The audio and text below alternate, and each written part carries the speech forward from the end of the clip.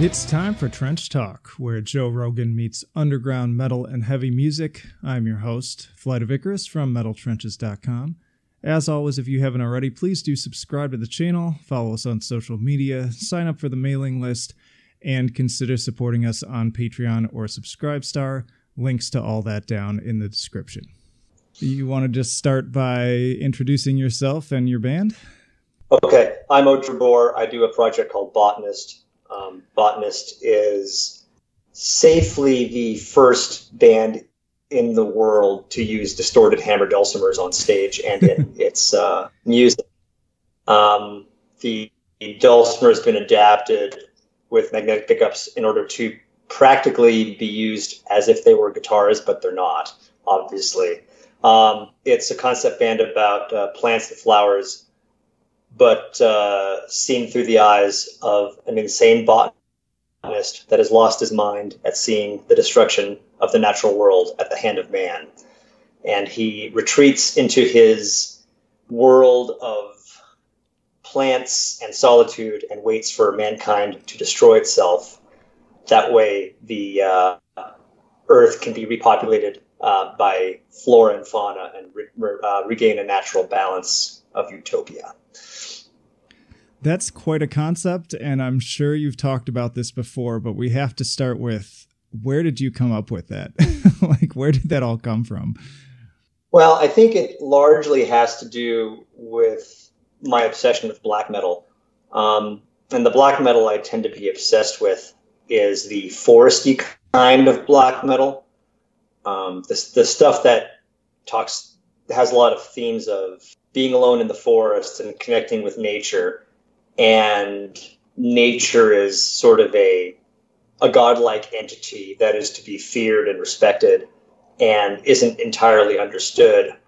And that really echoes a lot of the romantic period of literature and thought that I see a major parallel to, that I also enjoy a lot. So it's coming from those places that I wanted to make my own band, and it seemed like doing that about plants would be a really great thing to do. I've talked a little bit about semi being inspired by Carcass in terms of the way I see how they put together their records. Like I just have this impression that they opened up a medical dictionary and just started writing songs about what they were finding, specifically about pathology. But I said, why doesn't somebody do this about plants? It would be really cool. But how would it be metal? So then the whole apocalyptic aspect came about.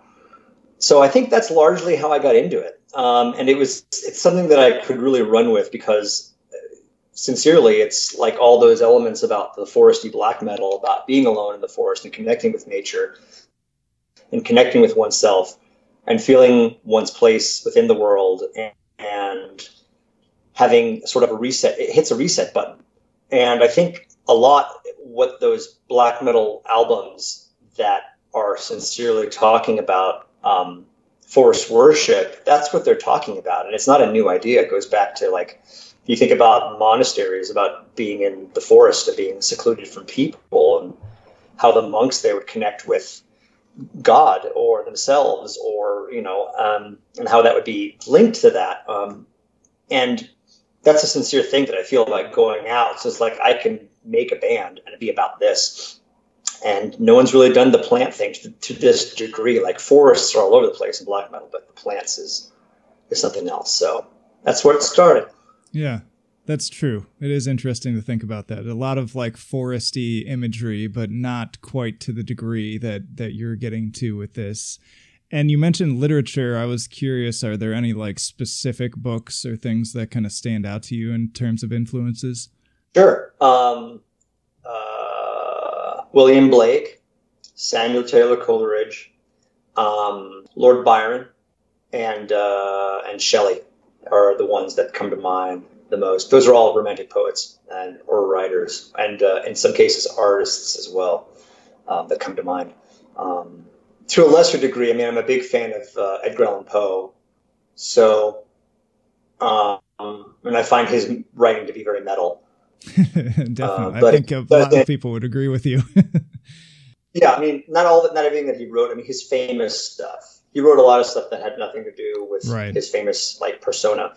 But in terms of being like the embodiment of doom metal, like it doesn't really get any more doom than that guy's the way he writes and how like long-winded and like plotted. But it doesn't. It just takes its time in like getting you to your doom. You just know you're going to get there.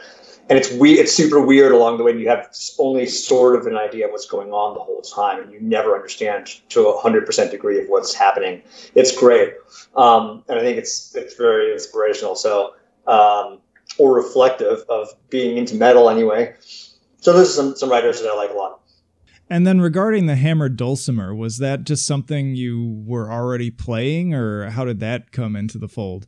It kind of started because I'm a drummer, and my dream had always been to play drums in bands, and I was trying to get that to happen, and it sort of was, but only sort of in a really nominal way. And the most that was going on that was actually achieved at the time is I was in a pyroviolence band. We did a Japan tour, and we put out like a small split on a small label in Japan, and the band had existed before, but hadn't really done that much. It was cult to the extreme if you even want to give it that much cred.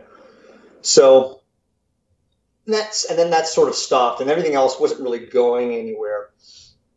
And I wanted to be able to make records right away, because I just have this ability to work and focus and just do what I want to do. But it tends to happen a little easier when I'm by myself. So I needed to be able to play something that wasn't, because I can't just make a whole album of drums. It'll be kind of a nightmare. So hammer dulcimer was an instrument that was really easy for me to transpose my skill set to. And it didn't take that much practice to be able to just suddenly be like, hey, I can do this. And at the same time, I don't even know how I did it. And even to this day, I'm not even sure how I do it. But I do. I mean, I have a better idea of what I'm doing now. But especially when I first started, it's like, well, here we go. And within a few hours, I had this composition somehow with my first dulcimer that was a total piece of shit. The dulcimer, the composition's fine. But yeah, so, but yeah, it's like, it's kind of like the first time I ever, it's the same thing with some other instruments. Like the first time I ever played it was the first time I recorded it to some degree. And yeah, so that's how that came about with the dulcimer. I mean, I sincerely love the instrument. I had seen it before, about 10 years before in Japan on the street, and kind of remembered that time. And then when I saw it again, I was like, I think this is the thing I'm going to need to use. That's so surprising to me, because I think most people would look at a project like this and just assume like, oh, this guy just like probably already played this instrument, and then in his head he was just like, oh, how can I turn this like into like a metal band, when it was really quite the opposite. Like the concept came first, and you literally learned an instrument to make it happen. That is just way beyond any effort I would put into something, I feel like. Well, actually, that is what happened, yeah. And it's kind of similar with the other stuff that I've used to do. It's like the harmonium is another one. Like the harmonium is definitely a secondary instrument in the band. But again, it's like, what can I use that will sound appropriate for the concept of the band that won't require me to spend 3 years figuring out? Because, there's some instruments, like a keyboard is really easy to use in terms of getting a sound out of it. You push a note, push the key down, and it makes that note. There's like you can't push the key down wrong. Unlike a violin, where it's like somebody could show you how to make the note, and it'll take you like however long to actually not get it to sound terrible. So keyboards are really easy ways. Like if you understand how to compose, and you have to have that ability, and just knowing where the notes are, you can use it as a supplement, and it works really well. And so the harmonium at first was a great thing in that sense, because it has a very inherent organic sound, because it's an acoustic instrument.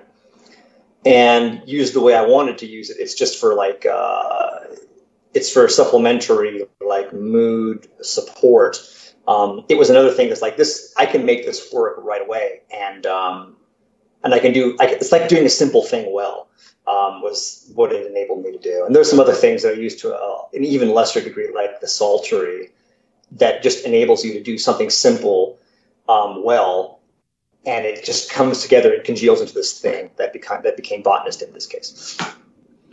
Do you ever get like weird reactions from people in the audience or people who talk to you who don't know what the instrument is? Because I remember the first time I heard a Botanist song, I didn't know anything about the fact that it's being played on hammered dulcimer, so I just kind of assumed that it was just some weird guitar effect or something. And so do you ever find people that like see you playing then and are like, what the fuck is that? Like, what is happening here? Yeah, it's there's a whole variety of responses. I mean, the obvious thing is when you started talking about is people see it live, and it's like I pull it out of the case and people are like, whoa. And it's particularly impressive when you see it from the side that you don't really get to see it that much when you're in the audience when the show is happening, because you can't really see the strings when you're in the audience because the strings are facing me and they're at an angle and it's hard to see them. But there's a lot of strings on that thing. And when people see that, it's like, look at all those strings, is what I think they're probably thinking of. And it's this weird trapezoid box, and it's on legs. So yeah, people were interested in it. And most people don't know what that is, and by name or even by sight. So that's a common thing. Another funny thing that you may not have anticipated in your question is what people who do know what the hammered dulcimer is, and in fact play it or played it for quite a long time, react to when they hear Botanist. And this has happened a few times, either with me or with some of the guys who were in Southern California who were in the band who took like some lessons. Was like the dulcimer teacher or people would be like, oh, cool, where's the dulcimer? Like they'd hear a Botanist track and they would say, where's the dulcimer? And the answer is, it's the whole thing is the dulcimer. Yeah, it's but everywhere. They can't tell because of the way it's processed and distorted. So it's a little like, I think, if one could imagine never having heard an electric guitar ever, and only being familiar, let's say you're from the 15th century or the 17th century or something, and you're familiar with the acoustic guitar or whatever the version of it is at the time. And then someone says, hey, check this out, and it's whatever electric guitar you can want to play them.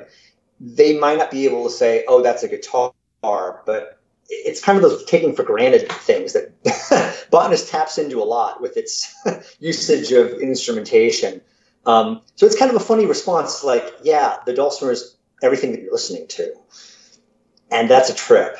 Yeah, that's super interesting. But for you, John, like, yeah, it's interesting to think about, like, when you said you first heard it, you thought maybe it was a guitar, because a fair amount of reviews that we get, people aren't really, this is my critique of journalists is when they don't do their research, but that's fine. But then when I'll read journalists and they'll be like, the guitar, it's like, yeah, there's no guitar in it, but they think it's a guitar.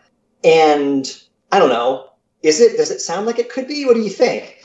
I mean, when I step back from it, it sounds nothing like a guitar. I mean, it almost feels like we just so closely associate guitar to black metal and metal in general. And so, yeah, you just kind of jump to the assumption of what you're familiar with. And even though, like, deep down, I'm sure I recognize that, like, this can't be a guitar. It's like, what else? I'd never even heard of hammered dulcimer before. And your band was the one that familiarized me with that instrument. And I mean, I guess I should have known a little bit better, because I did grow up.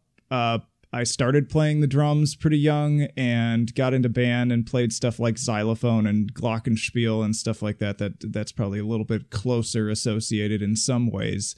But still, just like, I think my brain was just in like, oh, this is black metal, therefore guitar. Yeah.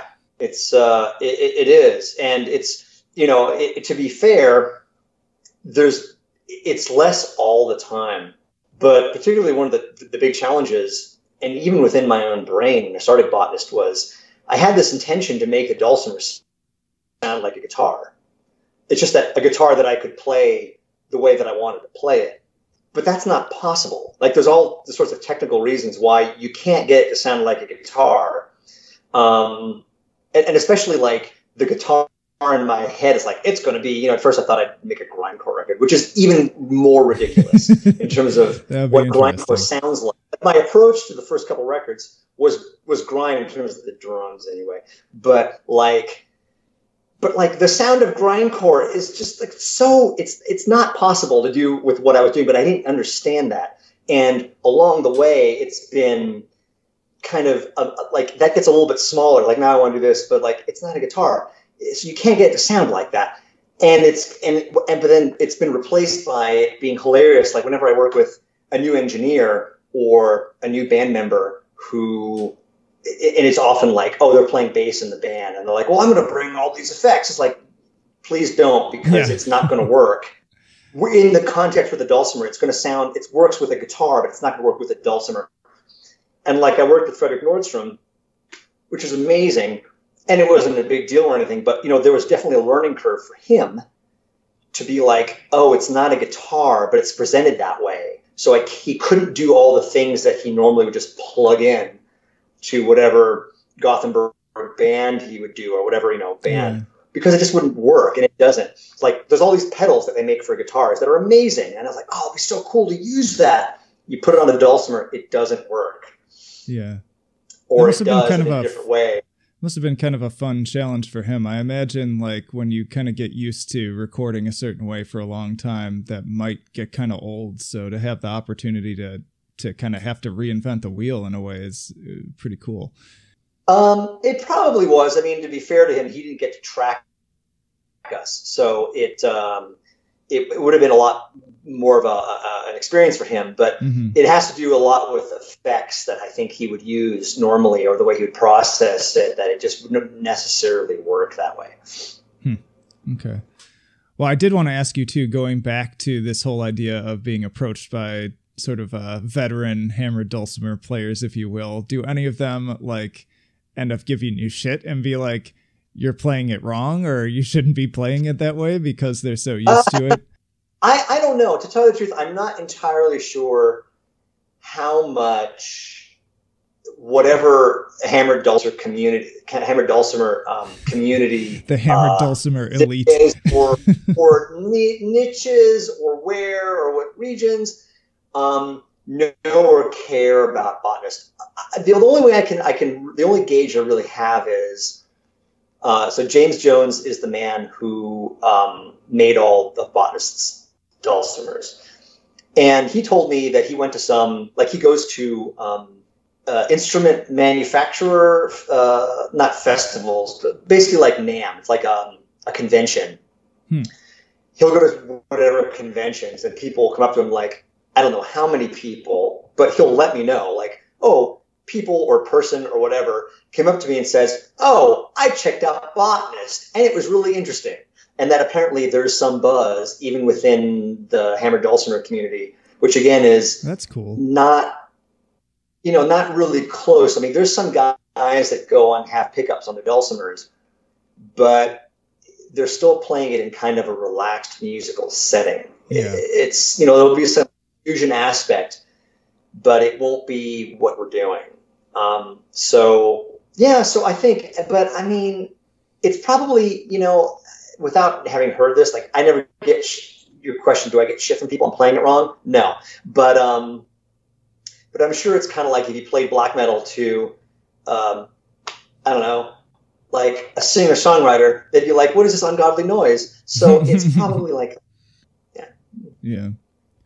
Well, we can't have this conversation without also bringing up the meme that is very much associated with your band because of the whole fiasco with Metal Archives that I've shared a number of times. In fact, that was something I think that actually ultimately caused us to start communicating, really, because you took notice of us posting those. So further thoughts on being more or less blacklisted by Metal Archives because of whatever. I mean, again, the joke is that it's just because you don't have guitars, and maybe there is more going into it than that, but I don't know if you have anything to say on that. Yeah. Yeah, thanks for all that promotion. I mean, the promotion was a really great thing. Like, so many people latched onto that and loved it and shared it, and just your continuing to support the band in different ways. It's like, hey, this is the kind of site that I want to give a little promotion back to and be able to do like this premiere and podcast. I think it's great. It's an unusual opportunity, particularly with the podcast. I'm not sure how many other sites that are like the common 5 to 6 premiere sites have podcasts. Anyway, so as an aside.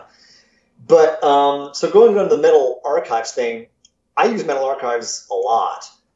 I think I'm using it a bit less nowadays. I'm starting to shift over to Discogs more because Discogs, well, has more music on it. But also you can listen to the music that you're looking up in the browser. You don't have to go to YouTube and check it out or whatever. So I quite like that. But your question is it a fiasco? I think as far as a fiasco goes, it's a pretty low-grade fiasco. It's a great reason to make a meme. Yeah. And that's rad. And I think that in that sense, I probably benefited from not being on Metal Archives in that way. Yeah. I think it boils down to really the amount of power that people are willing to give someone or something, and based on that, what their reaction to whatever happens is. It's like Metal Archives is a great site. It does a lot of work, and the community that keeps it up and just updates everything. And like you could look up pretty much, like you could look up probably my obscure sort of prog power band that I did that never did anything. And the shit's on there. Like it's on there. Somebody put that up there. And that's great, because if you want to look up some Lithuanian demo or something, like you can find it on there. You may not be able to even find that on Discogs, for example. So that's cool. And necessarily it's the go-to look things up site. But at the same time, it's like, well, how much power is being given to that site as being like, well, because everything's on there, it's therefore the Bible. Yeah. And it's a Bible, but it's not like, they don't have the say to, and I don't even know if they'd even claim to have the say to. It's like on their site, they're like, well, this doesn't count. I'm like, okay, well, It doesn't count. All right, fine. I don't know if it makes any difference really with Botanist's success or fan base or anything, because there's a very decidedly not metal aspect about it.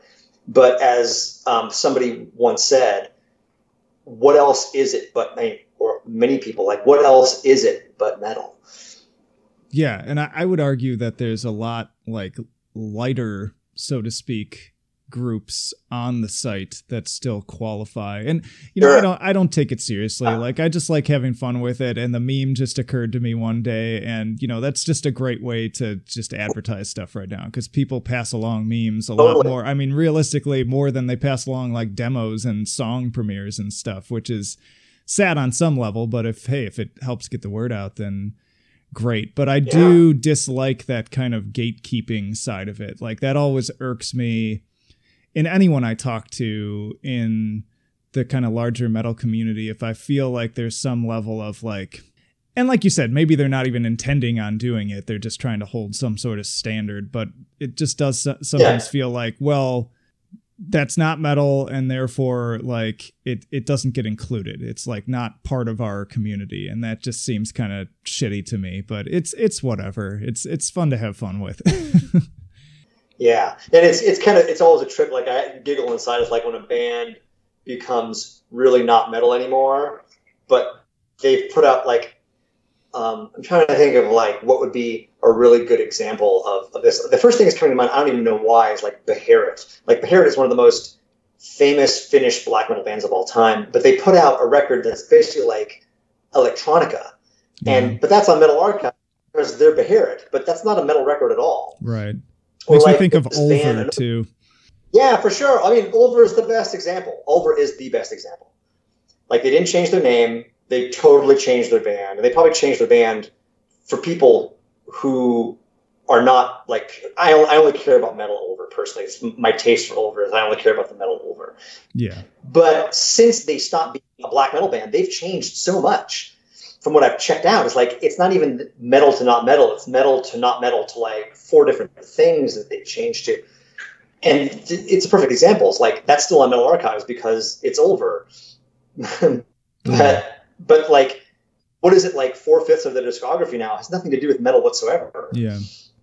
Well, and it also bothers me too because the kind of the biggest thing that led me to start this site and expand into the podcast and the YouTube channel and everything in general is I really want to share new, innovative, weird stuff that like you don't already hear 1,000 times. And so to me, to like preclude the inclusion of something that uses some alternate instrument is really kind of dumb. Like I would love to like go to a show and just be shocked to be like, whoa, they're playing some weird thing. Like another band that's been coming to mind a lot that sounds nothing like yours, but it just reminds me of the same spirit is Author and Punisher.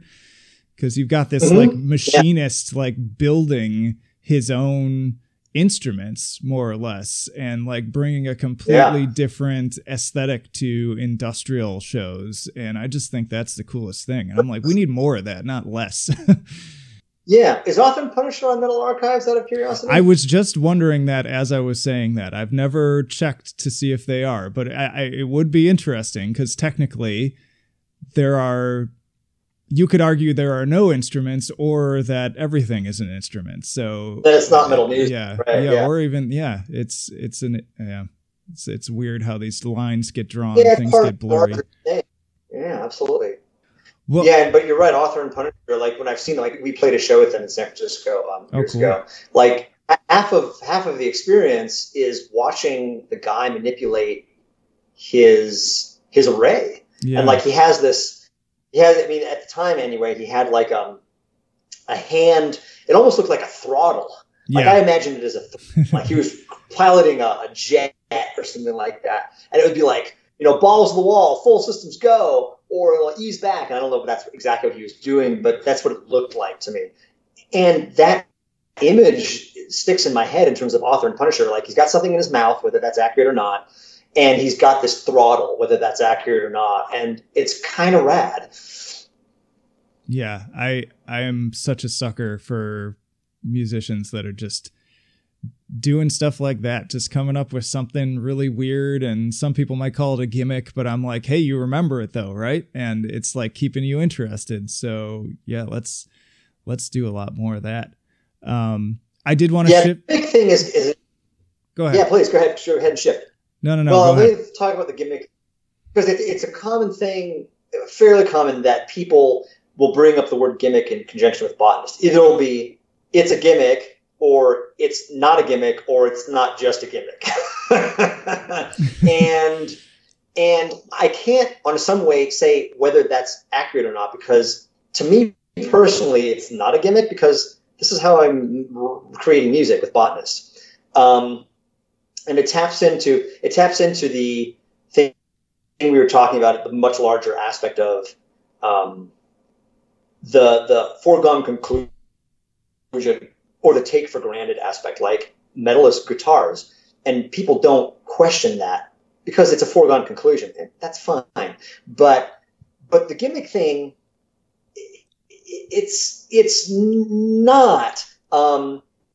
And the thing about it is, and it's kind of like with the Author and Punisher topic, is I'm taking something and I'm trying to figure out how to do something different with it, with the limitation that I have. It's like the limitation is set that it's drums, dulcimers, about plants, and there's other stuff to it, but it's got to be about that. And what I've learned about making art is when you just do anything, when you feel like you can just do anything and you're open to like doing whatever you want, it's a little bit more difficult to make art than when you say, these are my limitations and I'm going to maximize that, because it gives you an envelope to push. And it enables me, I mean, just practically, I compose really well in a dulcimer. It works really well for however it's laid out, however my brain works. Like my skill set works really well for me. But the gimmick aspect is kind of like, yeah, would you say that about, I don't know, pick a band? Would you say that about like Bolt Thrower? Bolt Thrower is one of my favorite bands ever. It's like, yeah, all their songs are about war. Is it a gimmick? I don't know if people really say that about Bolt Thrower. So, and then another thing that's kind of weird is when people will say that Botanist is ready or is expanding and maybe will include other instruments, which is also weird because it means to me that that person may not have embraced that. They're taking for granted what, like, the cultural thing of like rock music is guitar based. And again, that's fine, but like it's a foregone conclusion that people don't question that much. So it's like, would one say, oh, the new Iron Maiden, well, maybe someday they'll stop using drums, guitars, and bass. Like no one would say that because that's ridiculous. And it's like, Botanist is not Iron Maiden, and it's like not even close. Like Iron Maiden is a hugely successful, accomplished band. Okay. But it's the point of no one's saying, hey, whoever, like Isaac Rabin, oh, maybe he'll stop playing violin someday. Like, but why? What? Like, but that's what he does. So it's the gimmick thing and the dulcimer thing, and I think it ties in to some degree to the Metal Archive bit of perception. It's like, what do you perceive something to be, and how is that perception holding you back or coloring your I don't know, like the way you can receive something and your reaction to it. And it happens on all sorts of levels. I think that's all I have to say about that. No, that's fine. It's all very just fascinating too, to think through all that. But I did want to shift gears to, so the new album, I want to get a sense of kind of what is there a very specific concept to this one, and your thoughts on what's different about this versus past releases and all of that. Okay, well, this one was intended to be more open-ended in terms of the theme. Like I wanted there to be a theme, but I wanted there to be a little bit more open-ended. It had to do with when I had the first thought of it was on tour in 2017 in Europe, and I wanted to make a record with the guys that were on tour at the time, and I wanted everyone to be able to. I'm specifically talking in this case about our singer at the time, Synoxylon, and to be able to give him the opportunity to write lyrics and do vocals, specifically the lyrics, to something that would be open-ended, would still be about botany, but then he could adapt to what he wanted to write about. And be one of those things where it's like not obviously about whatever he's writing about. It's under the guise of botany or the guise of something as broad as the ecosystem of a forest, but could have a lot of deep and inner meaning. So various things happened. It largely was that Synoxylon left the band after our Japan tour because he decided to start a family. So because of that, I decided to do the vocals and write my own lyrics for the band, because he wasn't going to be on the stage, and it would be more Botanist if I did it, and it just felt like the right thing to do. So but the concept remained the same, and I really love it because redwood trees are my favorite thing. Or if someone says, "What's your favorite plant?" I would say redwood trees are my favorite plant. I really love redwood trees. So doing something broad thematically, I think makes it, I think it really works well in terms of a concept record. Like it doesn't have to be too specific, or like there's no plot. Like someone recently talked about it being a narrative. It's not a narrative. Like there's no plot, there's no characters, there's no development in the record. It's just about this thing and various aspects about that ecosystem. So what's different about it is, well, there are different people on the record, and necessarily they bring different skill sets and abilities to the whole. And like obviously about like, I got a guy playing bass. I mean, I can't play. I do play bass on the record, but I'm not very good at it. And I just do what I can within my ability. But having somebody that actually can play bass was great.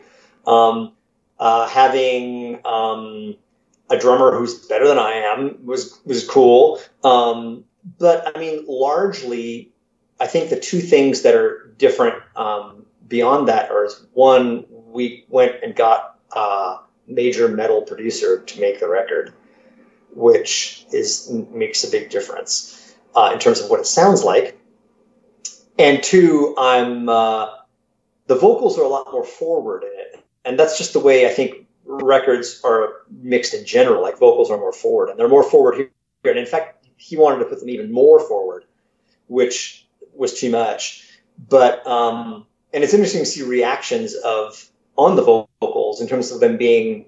It seems so far like people think that they're better, and they may or not be. They're just definitely louder, and they're more mixed as if it were like at the gates. Like, you look at where most melodic death or popular like band metal it goes, it's the vocals tend to be bigger than Botanist has always been consciously, vocals are kind of buried.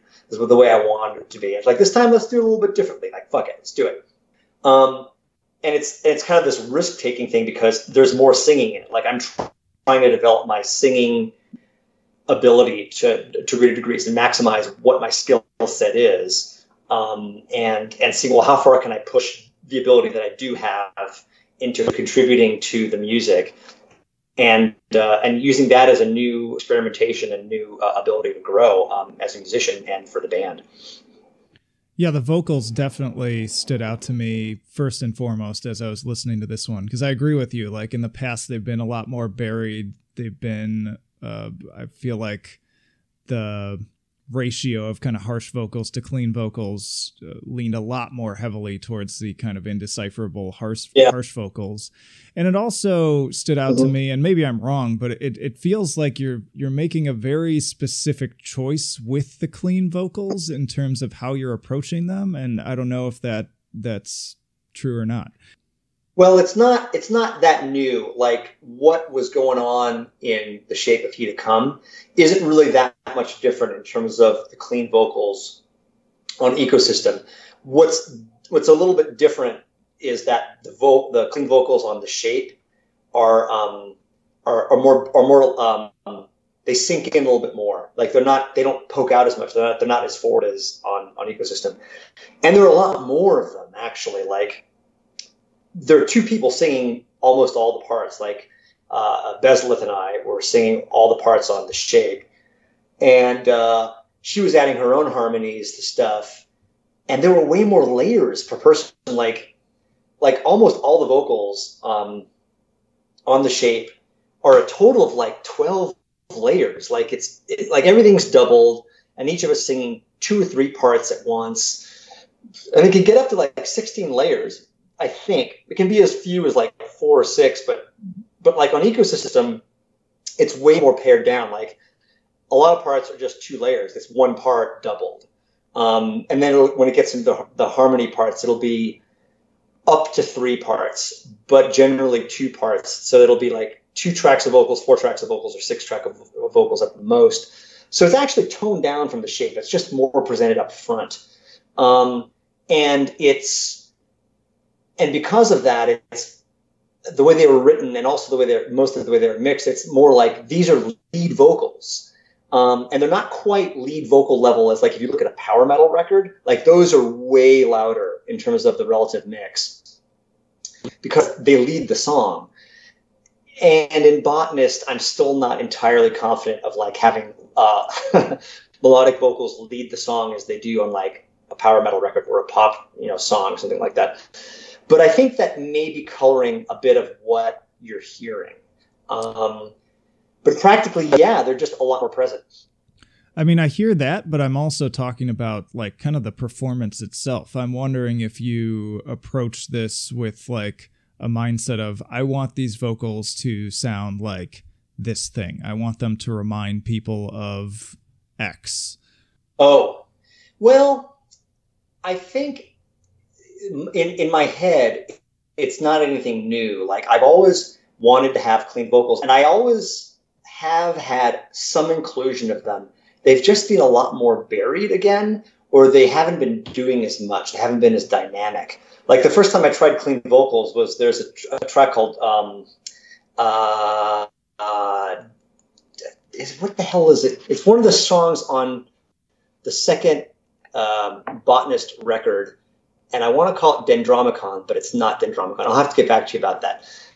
So, but I've always considered, and somebody nailed it with the perception of what the shape of He to Come was like. They described it as holy. I think it was Richter from Toilet of Hell, and he does some other work here and there.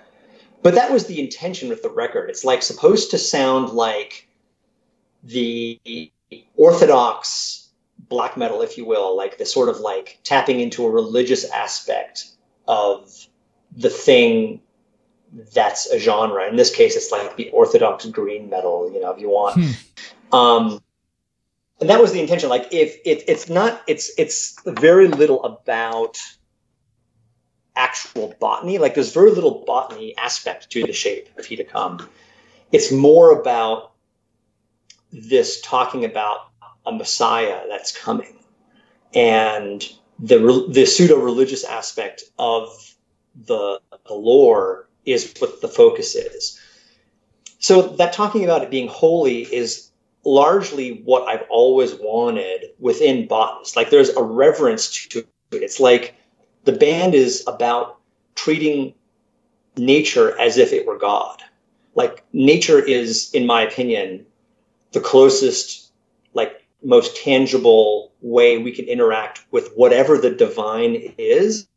We can't understand what that is because we're limited beings, but we can interact with it by going out and being in nature, because whatever the divine is causing this thing to naturally occur. And that's how we can that's the best connection we can have to it.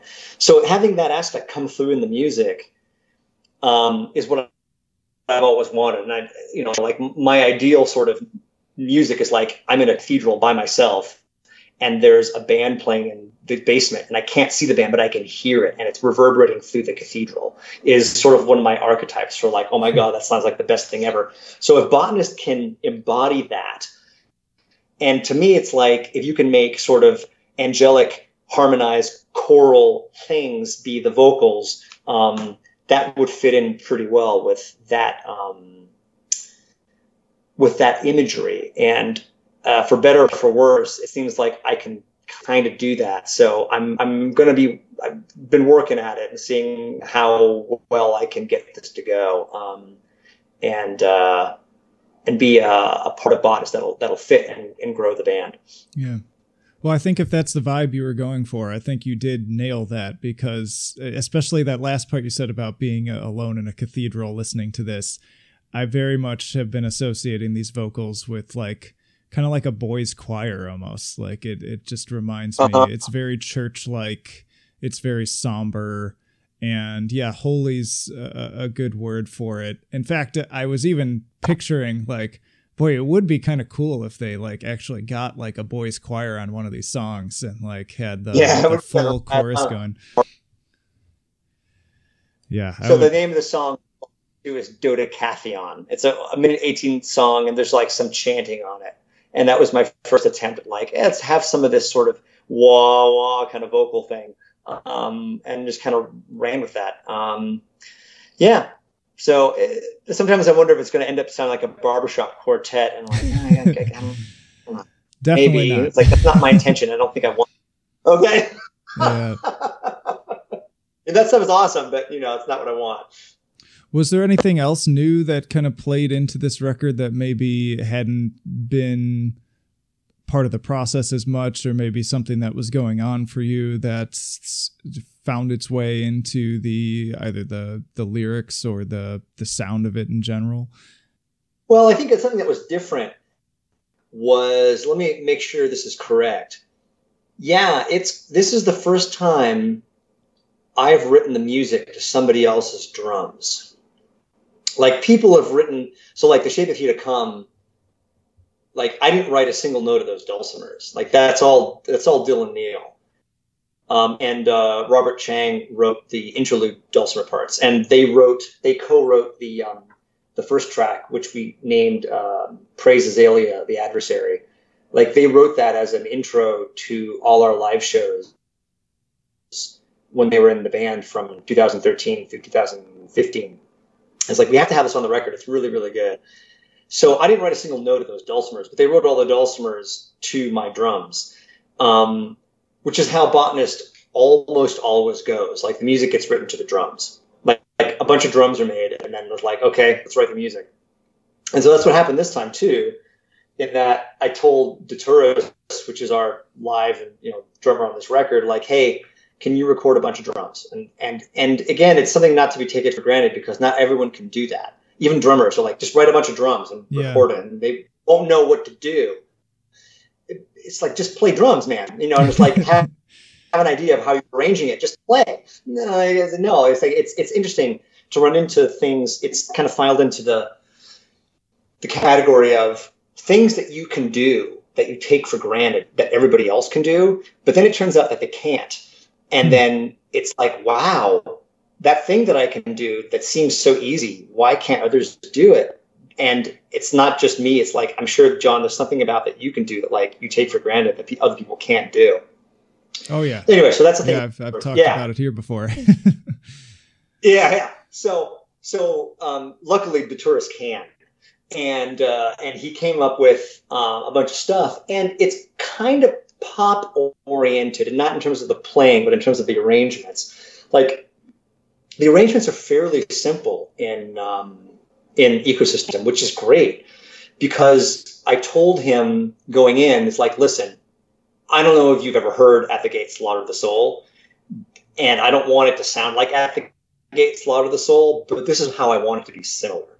In At the Gate Slaughter the Soul is none of the songs are longer than 4 minutes. Like they're 3 to 4 minutes. And I think it's a very important part of why it was as popular as it was. Like they're not long-winded songs. And there's other aspects about it. There's so many aspects about why that album was so seminal. And I said, particularly because we're going to get, and I think I knew I was getting Fredrik Nordstrom at the time. I don't remember.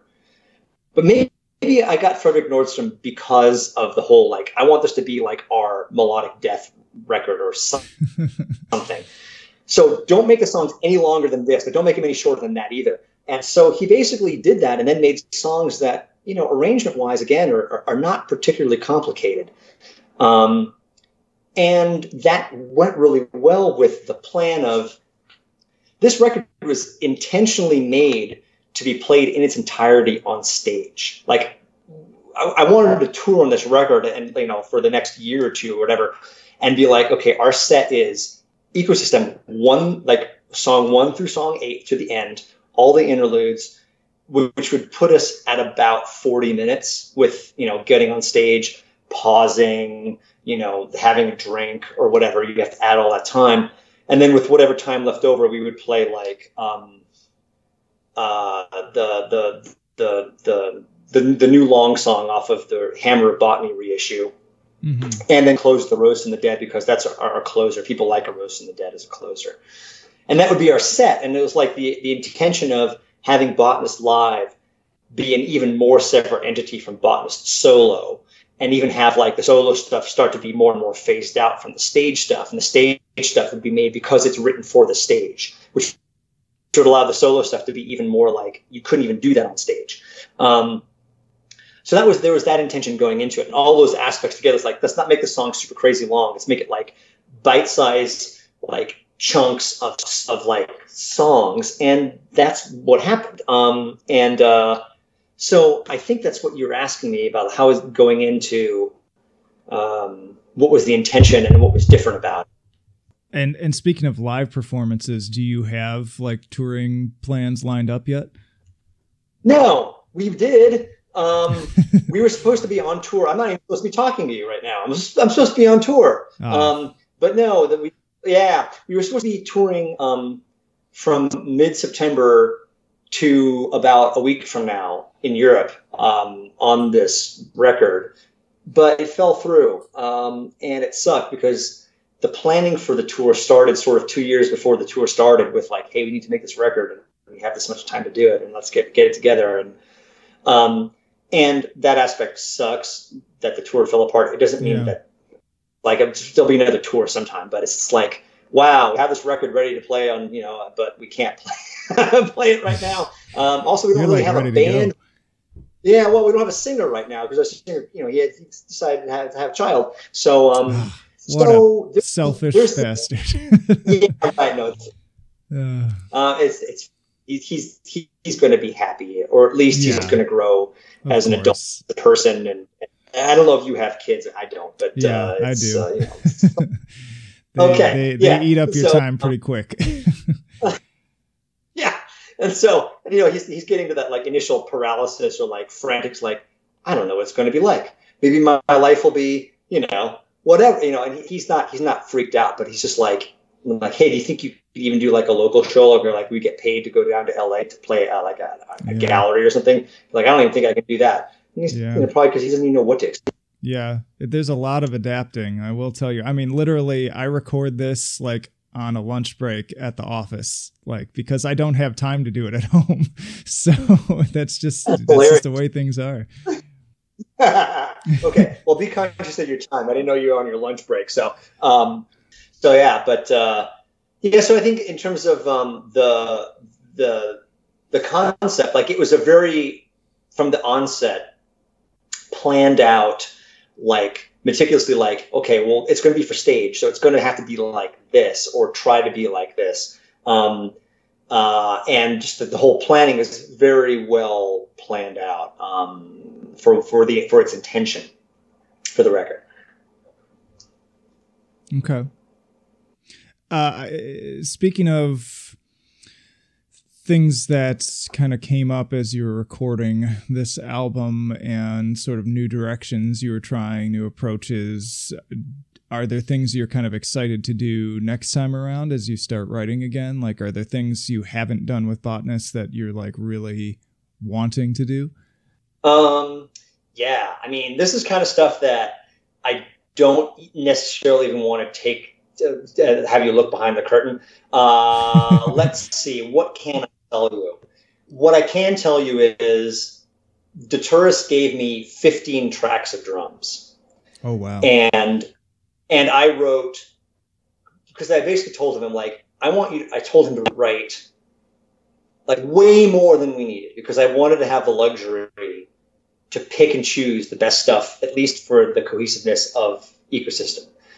So, and then one of those tracks is Abiotic, the sort of like pseudo dark folk song that we have on the record, the second to last one. He didn't write on drums. Like, I just pieced the drums together from his samples. Like, he made samples of the kicks and the snares and every instrument. That way, if we needed to replace them, we had a good sample of it. I just took all those samples and, like, I'm going to write a song with these samples, and I just pieced it together by hand.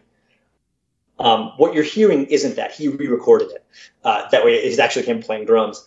So we have 16 tracks of drums, and there are 8 tracks on Ecosystem. So I'll let you come to the conclusion. Okay. I hear you. So there's more material that's largely in the same. That was all dulcimer-wise, was all recorded at the same time. That'll be released later. Okay. But in terms of the solo stuff, like, I have. Before I get to the solo stuff, like, the current, like, Deturus and I obviously, and our current bass player want to make another record, and we have a concept in mind, and it's just a question of Deturus recording, and I'll record to that. I want to make another record with the two guys in Orange County who are the guys in Thief. I don't know if you've seen Prophecy put out a band called Thief. That's it's one of those Botanist related bands, and I hope that as they get bigger, it'll be less and less Botanist related. It'll just be their own thing. But they were the two guys that wrote all the dulcimers on The Ship of You to Come. I want to make another record with them. And then there's another, like, iron in the fire I have with a record I've made with a singer in England that I want to have, like, a doom singer sing on a doom-oriented Botanist, another doom-oriented Botanist record. And then there's, like, 3 or 4 solo records that all have a very specific, not only, concept, but that have a specific. I try to make it, especially with the solo records, like there's a different recording aspect or instrumentation layering aspect while still being within the drums, dulcimers, and about plants. But like, what else can you do that's atypical? Like I try to figure out what other people aren't doing, and then I do that. Or that's not like the first time it's ever been done, but like people don't generally do this thing, and I'm going to do that, and for better or for worse, see what happens. So like drums for all that stuff were recorded like 3 years ago. Like I just did a ton of drums. I have like 3 hours worth of drums that are meant to be on these like 3 or 4 or whatever records that I'm going to be making. I've already made one of them. I have 2 or 3 more to go. And I don't want to let the cat out of the bag. It's not a very super like, man, this is going to happen. Like, oh, like awesome tidbits of information. Like, yeah, I'm keeping it under wraps, I'm afraid to say, but you'll just have to find out when it comes out. Okay. I'm excited to hear about it. You know, as you were talking too, it was making me think about, I had a conversation on here with Doug Moore of Piron and Seputus and Weeping Sores, and we were talking about having trouble sitting still and just doing nothing. Are you somebody like that where you just have to keep busy? I do. It's a good and bad thing. Like it's good to be able to look at it and go, hey, I really need to be able to not do something, just sit there is really good. And it's good in the case of like, you know, this aspect of life is bullshit. And seeing it as bullshit, and I think it's, you know, socioeconomically, like it's a very white thing, like Western white person thing, and I think it's a particularly like Western white male thing. It's like you got to be doing something all the time. It's like, well, you actually don't. And like people that use busyness as a way to show how like valid they are, I think is can be fairly misguided. But I'm getting a little bit more philosophical than I think you're asking. But in terms of music, I absolutely love it that I can't sit still. Like I love it because it's like it's the most important thing that I do. It's the most like validating thing that I do for my own self. It's kind of like it's the best form of therapy that I can imagine, that I've ever been involved in. And it also has this incredible joy and affirmation because it's like tapping into the very core of my expression. Like I have a lot of ability to express, but there's kind of a primordial, really deepest, energetic form of like the pure essence of, or a pure essence of my expression that I get to tap into to the degree that it comes from a place that I don't even understand. And I'm not even sure who or what is expressing itself through me. And when I really get that impression, it's like magic. It's amazing. And so it's like I have an arc. It's kind of like I'm a writer. It's kind of like if I was somebody, you know, you take like J.K. Rowling writing her books, and she's like, I have this story, I need to tell it. And she wrote all those books in not a very long amount of time. And it's a little like that. It's like I have an arc, or at least it's a musical arc, and I have to finish that arc. And I don't really have any time to waste. And getting caught up in, like, I'm supposed to be busy doing this bullshit. Like, no, actually, I'm really not. It's like the bullshit is sometimes necessary in terms to support being able to be an artist, but I really need to be doing art because that's really what matters. And all that other stuff is just like artifice. You know, it's like art versus artifice thing. And Botanist is art. And a lot of the other busy work is artifice. I definitely respect that. And that's, I think, something just in general that, you know, even the instrumentation aside, that draws me to your music. And I think some of my favorite bands in general is just that sense of passion and genuineness, and just it's real. So I deeply respect you for doing that. we're going to do a little track premiere here, but before we do that, I want to ask you the question I always like to ask guests on the podcast. Is there another underground metal musician out there that you feel like deserves more respect and attention that you'd like to shout out? Well, I don't know if it's going to be more respect or attention. He's certainly not the most famous one, but I think my single favorite metal musician in the world is Alexander von Malenwald. Does that ring a bell? No, it does not. Okay. He does the Ruins of Beverest ring a bell? Yes. Okay. Yes, absolutely. Okay, so Alexander von Malenwald is the guy who does the Ruins of Beverest, and it's a one-man project.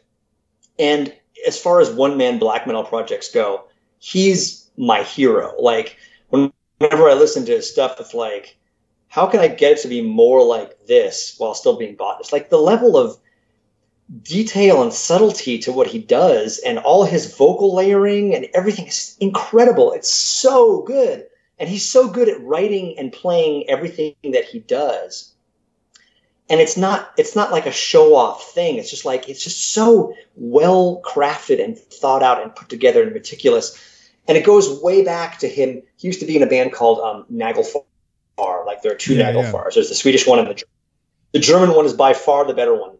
And he was the drummer in that band. And I think he might have done the vocals on the last record. I don't remember. But that band is so good. And everything he basically gets involved in is better for him being in. Like, even he's in this, like, okay, I won't get into it. But anyway, he's my favorite metal musician. And people should be checking out his stuff more, or at least recognizing that who this guy is. It's pretty rad.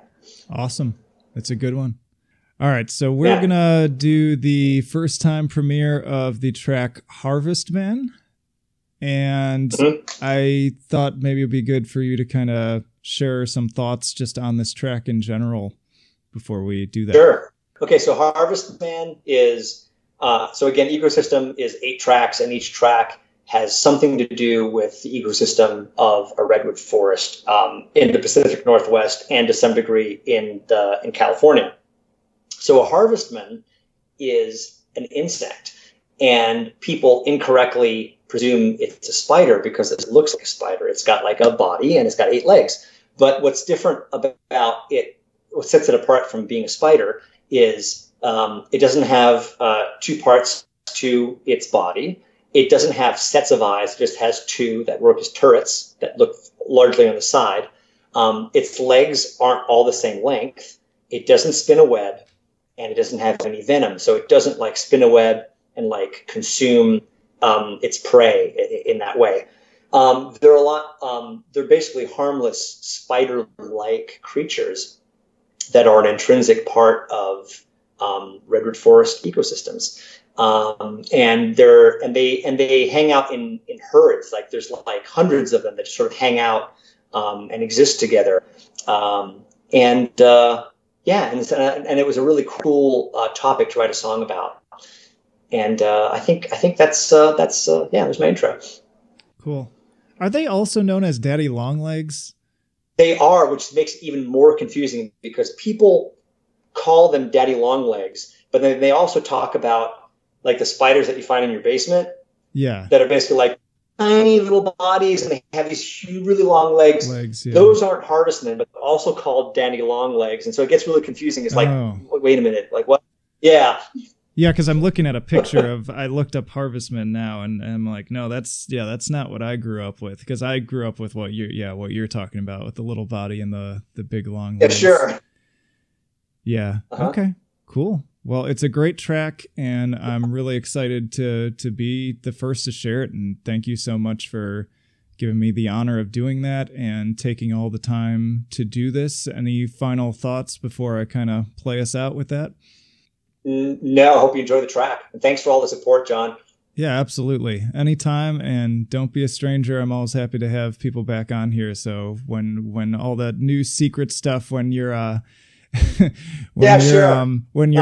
when your end game to your Infinity War comes out, then we'll talk about that. Yeah, right. All right. Thanks a lot, man. Appreciate it. Man. All right. Thank you. Have a good one. Bye.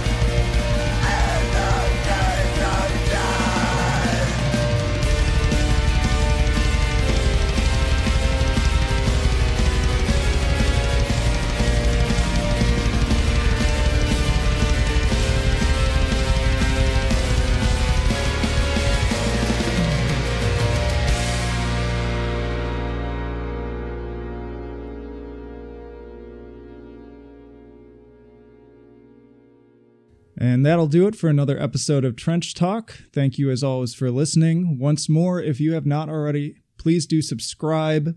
And also remember that this podcast is available on multiple platforms. It's on YouTube, iTunes, CastBox, and BitChute. Also follow us on social media. Sign up for the email list if you really want to make sure you don't miss anything, because we all know that the algorithms for Facebook and whatnot are kind of garbage, and they're not really good at giving you the stuff that you're looking for. Regardless of what platform you're on to, please do also subscribe to the YouTube channel, because I also post all kinds of videos and other content there, from reviews to retrospectives and things of that nature. And finally, please do consider, if you keep coming back and you really enjoy this as a part of your kind of metal listening experience, then consider going over to our Patreon or Subscribestar and donating to us there. Just $1 a month. Like, your couch change makes a huge difference, and it helps me cover the overhead costs of hosting the podcast, getting equipment, all that kind of stuff. So I'd be infinitely grateful if you did that. But links for all of that once more down in the description. But that'll do it for now. Flight of Icarus signing off. I will see you in the trenches.